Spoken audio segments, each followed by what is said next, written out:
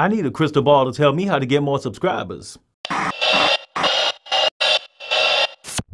What's going on, PowerDirector peeps? It's Tablet Tuesday once again, and today I'm going to show you how to make the crystal ball effect using the PowerDirector mobile video editor app. If you're new to my channel and you want to learn how to use PowerDirector, click the subscribe button and click on the bell to get notifications every time I upload content to YouTube.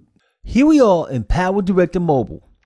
The crystal ball effect lets you take multiple clips and blend them together to create a cool overlay effect that looks like your viewers are seeing something in a crystal ball. And in this video, I'm going to show you how to make the crystal ball effect for your videos. Peer into your monitor and witness the magic before your eyes. Sounded a little creepy, but let's begin. First thing that we need to do is bring the clips with the crystal ball into the main video track. So let's tap on the media icon. Go ahead and make sure that you're on the video tab. And then you want to go ahead and tap on the location where your videos are located.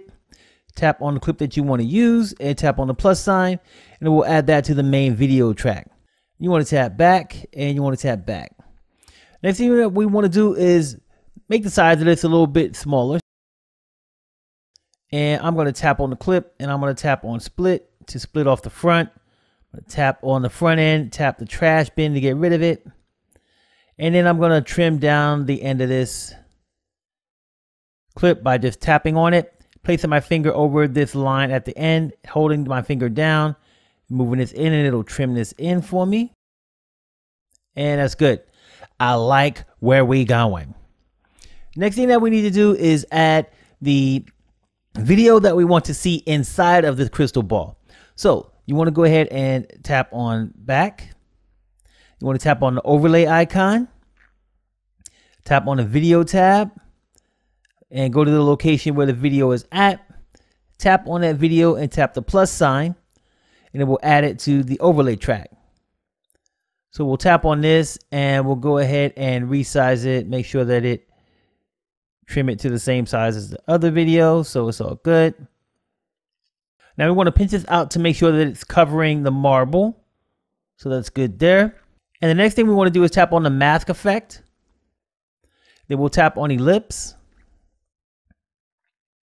And now we'll go ahead and use the nodes to go ahead and resize this.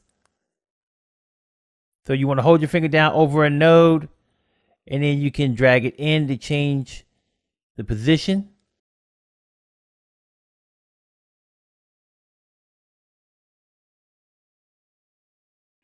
And once you get it positioned where you want to go ahead and use the feather tool on the right to feather it in so it's not as sharp.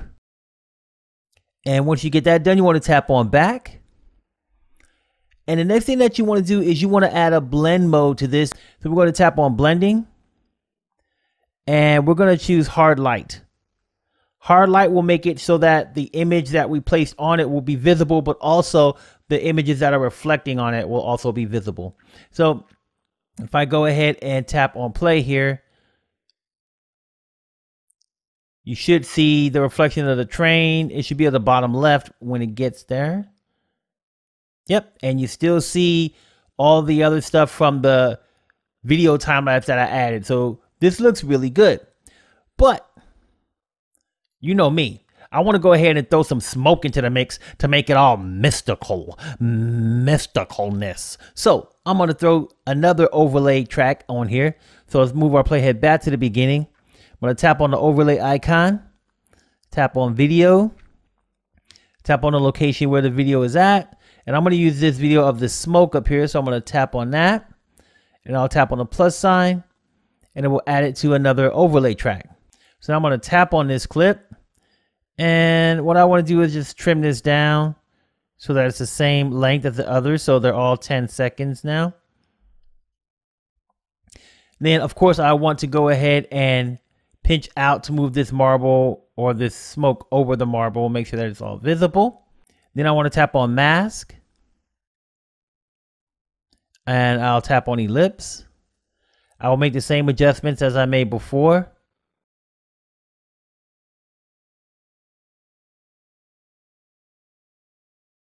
And we'll add the feather back on.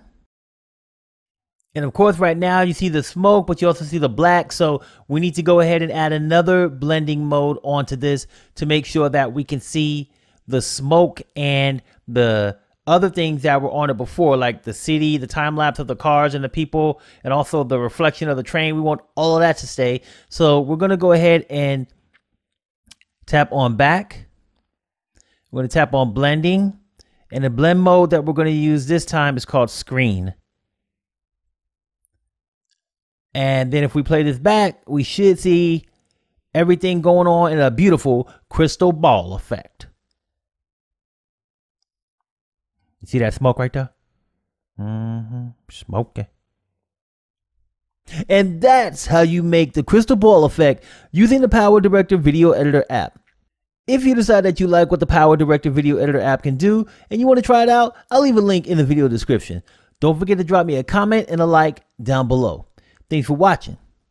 We'll see you again soon.